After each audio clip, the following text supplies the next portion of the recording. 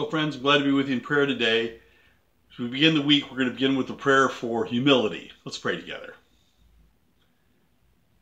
Heavenly Father, we pray this morning for humility.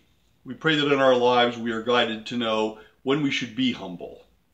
In a virtual commencement address to his son's high school class, Chief Justice of the United States, John G. Roberts, told the students that they were among one of the most challenged graduating classes, and he encouraged them to proceed with humility, compassion, and courage.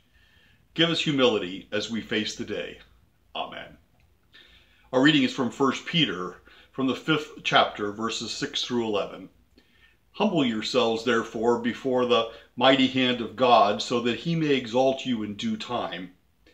Cast all your anxiety on him, because he cares for you. Discipline yourselves. Keep alert.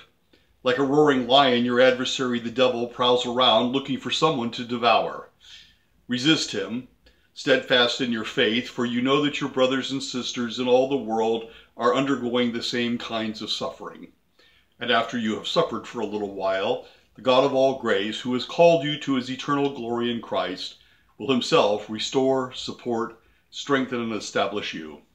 To him be the power forever and ever. Friends, this is the word of the Lord. Thanks be to God. Have a blessed day.